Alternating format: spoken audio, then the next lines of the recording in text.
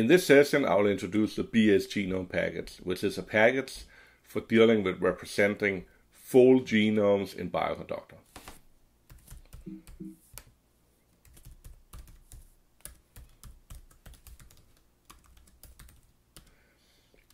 Genomes in bioconductor have a very specific naming scheme that's rather long. It's always useful to get an idea of what genomes are directly available from bioconductor, and you get that with the available.genomes function, which lists all the genomes you can download directly from the bioconductor website. You can make genome packages yourself. It's not that difficult, but of course it's much more convenient to get something from the bioconductor website. We see here we have different species, we have different sources. If you look under humans, 8 sapiens, there's both a genome from NCBI and there's a genome from UCSC. There's something called masked, there's something that are non-masked, and there's different genome versions. So there's a wealth of opportunities here. So to illustrate further on, we're going to take a specific yeast genome and look at that, because the yeast genome is not that big, and so our commands are going to get executed relatively quickly.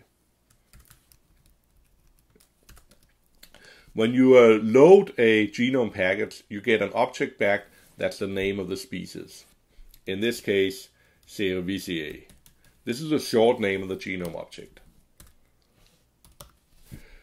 So we printed, we can see in this case here, bioconductor got the genome from UCSC, and we can see some release date, and we can see the name of the different sequences or chromosomes or contigs that are present in this species or in this version of the genome.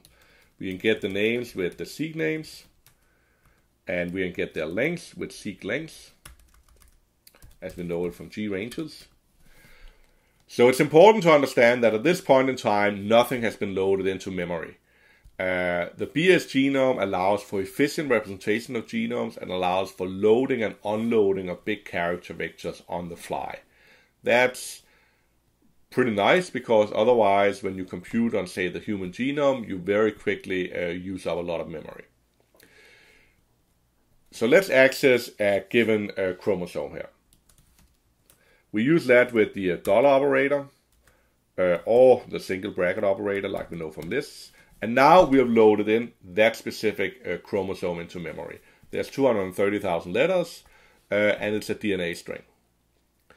Now we can call standard functions on this long string. For example, we can compute the GC content of the genome. This just gives us a number of nucleotides, GSC nucleotides. If you want it as a percentage, we can use s.prop equal true. And we see that the yeast genome on this particular chromosome has a GC content of around 40%. So now it seems very natural, in order to compute the GC content of the entire genome, that you take this function and you apply it to each genome. Now, you can do this using an lapply, but the way to do this using genome objects is using a new type of apply called BSapply. BSapply has a slightly different interface compared to the standard apply set of functions, and that's because behind the scenes when you run BSapply, it'll load and unload the different genomes as we need them. So this is very fancy. We start off by running a BSapply by setting up something called a BSparams. And BSparams is a small little object that really contains the function we're going to apply and the object we're going to apply to. This seems very weird when you see it the first time, but it's a paradigm that's begun to be introduced in bioconductor packages. For example, the BioC parallel for doing parallel processing on bioconductor packages uses this paradigm quite a bit. Now, it makes a lot more sense when you see it in practice. You set up a new BSparams object, and inside there's an X, which is what object are we going to apply it to. So that's not in brackets, it's the CVCA, and the function is going to be letter frequency.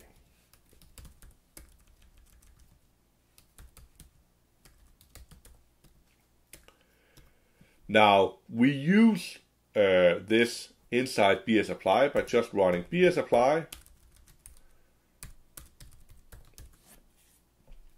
on the params.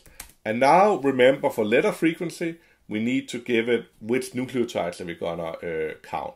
This is an additional argument to the function, and we just put that inside the BSapply call. And back we get the number of GC nucleotides in the different chromosomes. It's a little hard to see because we get a list back. So let's unlist it. And here we have it. Now we're almost there.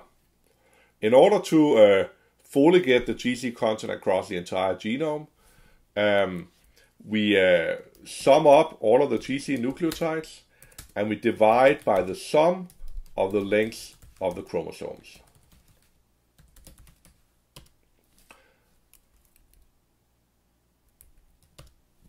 So here we have it. The GC content of the yeast genome is 38%. Now, let's check a little bit with the GC content of the individual chromosomes. So we could use s.prob equal true to get it as a percentage. And scanning over this list here, we see that there's almost no difference from chromosome to chromosome, except the mitochondrial chromosome that has a much smaller GC content. This introduced BSgenome objects and the BSapply function.